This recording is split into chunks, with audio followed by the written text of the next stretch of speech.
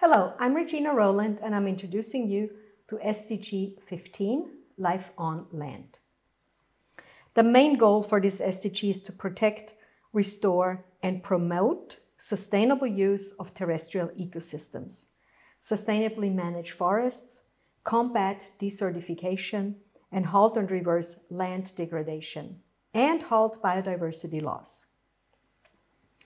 Life on the planet depends on biological diversity, which means the variability among living organisms from all sources, terrestrial, marine, and other aquatic ecosystems, and ecological complexes of which they're part.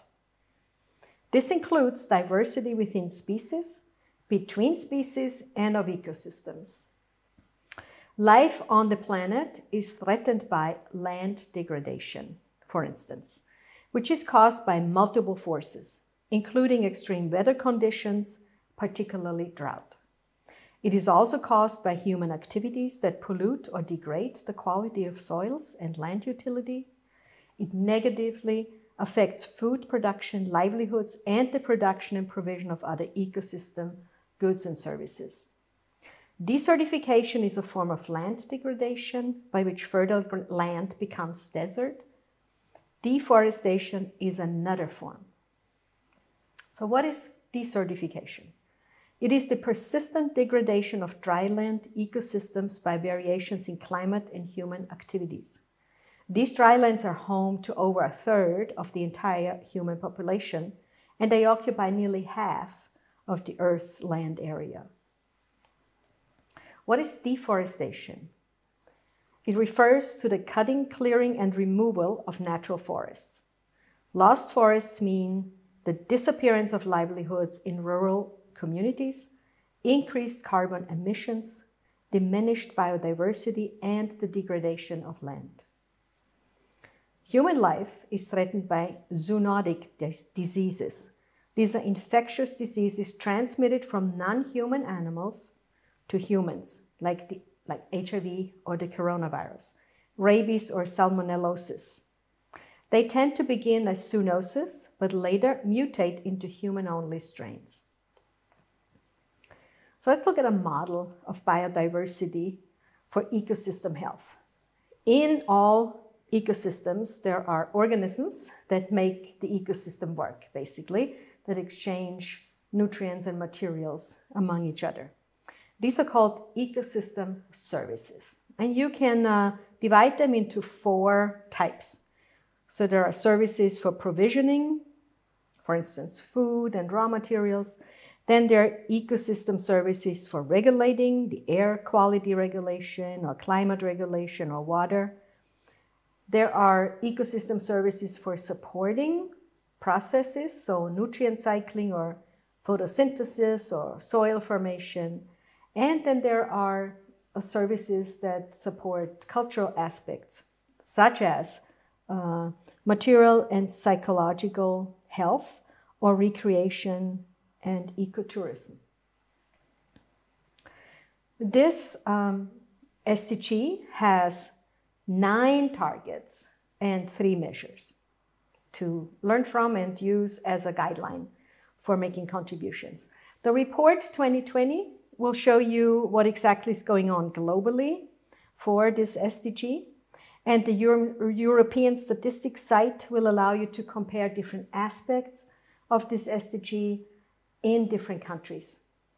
So I encourage you to go to those sites and read those details and see if that gives you some ideas how you might contribute, you individually or you in your organization. When we look at the implementation for the targets in Austria, as of 2020, we can see that we're well on the way for making the appropriate contributions, but there's still some main issues to solve in Austria. For instance, loss and endangerment of species. This is also going on in Austria. Loss and endangerment of habitats goes along with the loss of species. And soil degradation and soil sealing. We are masters in Austria for soil sealing. So what could organizations do to contribute to this goal? First, we want to think about what is the core purpose of this organization. who the internal and external stakeholders are, how this SDG impacts the organization, and what challenges or costs emerge from this impact, and on the other hand, what opportunities or benefits arise at the same time. And then we're ready to design contributions, so actions, inward actions and outward actions. Difference would be that all the inward actions can be controlled by the organization, and the outward actions are possibilities to impact what's going on, but the organization can't control what all these elements can contribute. Let's look at educational institutions. The task lies here in teaching and researching ways to protect, restore, and promote sustainable use of terrestrial and freshwater ecosystems. An inward action, for instance, could be to engage students in conservation activities, either around the institution or as field trips. An outward action could be to collaborate on projects for green buildings and decarbonization. What could towns, cities, and villages do? They should protect endangered species and local ecosystems through regulations and policies, and educate the public. So an inward action, for instance, could be to plan local projects to increase untouched areas for nature and stop sealing soil with concrete. An outward action could be to collaborate with neighboring towns to raise awareness about the state of biodiversity in the region and co-design potential actions to improve it. Or to co-initiate public projects on community gardening and thereby also increase bird and butterfly populations and beehives in the area. What might organizations do? So that's businesses and not-for-profit organizations. They should measure and reduce their impact on natural land and lobby for others to join them in this effort.